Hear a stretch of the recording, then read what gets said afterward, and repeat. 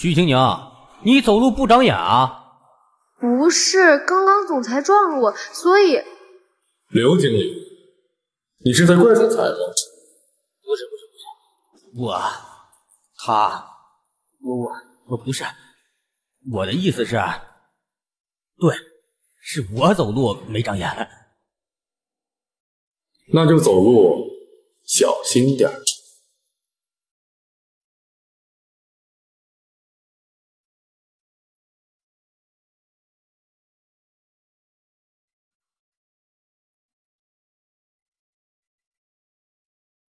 报告总裁，霸天虎已经抓到了。东西呢？他身上没有芯片，可能已经藏起来了。我怎么逼供，他都不肯说呀。去查商场所有的警告。是总裁。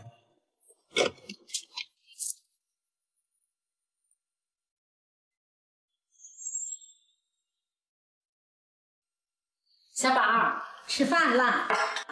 去，赶紧洗手去。妈妈，菲菲从昨天到现在也不上蹿跷跷了，也不陪我玩，是不是病了？是不是昨天受到了惊吓？待会儿带她去看看医生吧。妈妈，其实昨天菲菲吃了一颗金子，就和你项链一样的颜色，所以才不舒服，就这么大。一个黑衣人戴面具的叔叔给我的。这孩子是不是看动画片看傻了？应该是吃错东西了，不消化，开点药，吃2天就好。哼，让菲菲把他拉出来，看你们还有什么话说。今天有没有好好工作呀？来看看不就知道了。有没有补品？男的女的，老的少的？就是年轻的男的。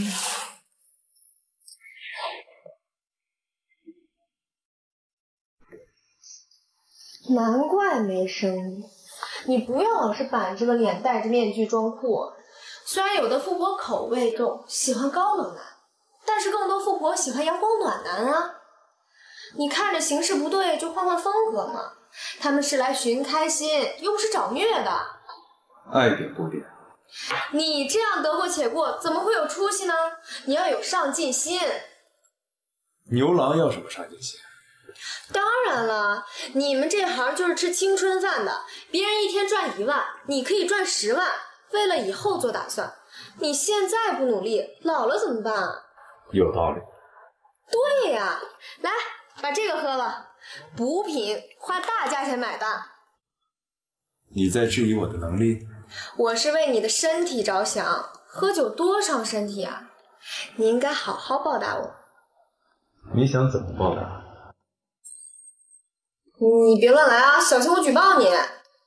如果我被开除，你就没有钱。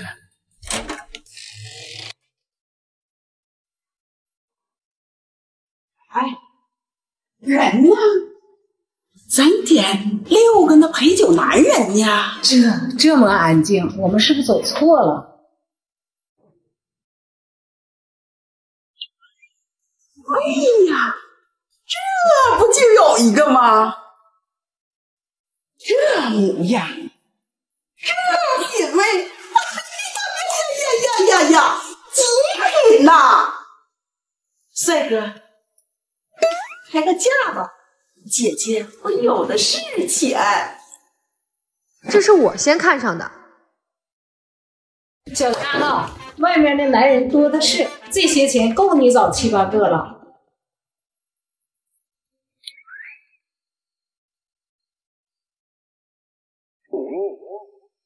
那可不行，这是我花10万天价包下来的极品，谁也不让。除非你们花25万，我就让你。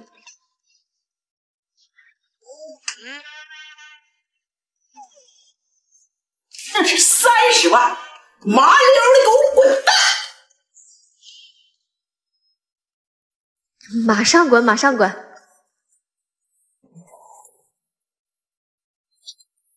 ！2位姐姐玩得开心，不送。赶走，你就死定了。乖乖乖，好好工作。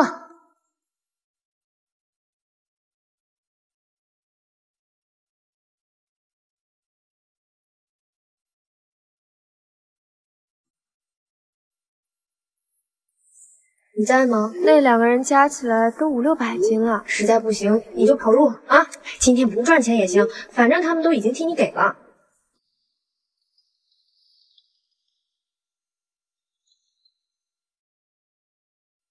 糟了，不会出事了吧？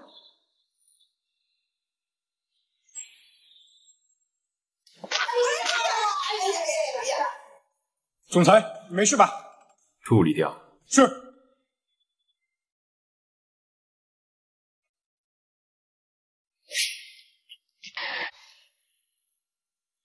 走路看着点，就差几十公分，差点撞总裁的车。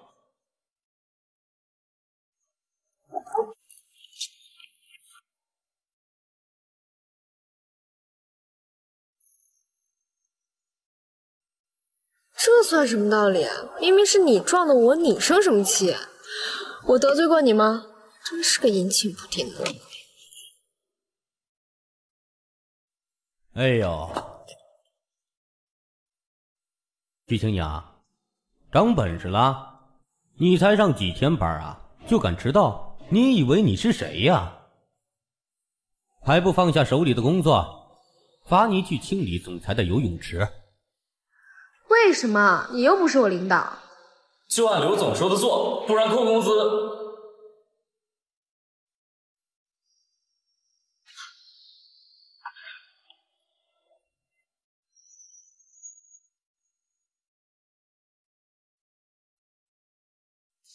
好了，地板洗了，水换了，搞定。厉总，你什么时候来的？捡起来。啥？捡起来。我得罪你了吗？捡还是不捡？行行行啊！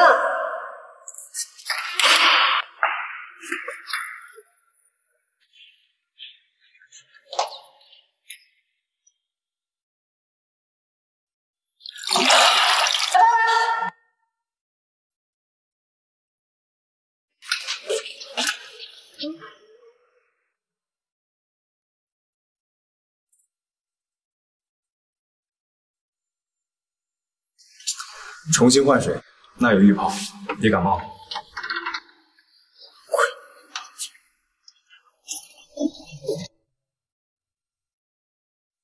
徐青娘，胆子不小啊，把主意都打到厉总身上了，还上演失身诱惑。我看呐，你还是省省吧，他不会喜欢你的。你是不是有病啊？别过来啊！我报警了。你报啊！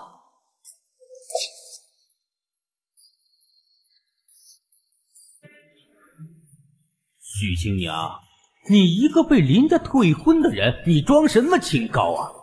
是没有人会来救你的。你别过来！别过来！别过来！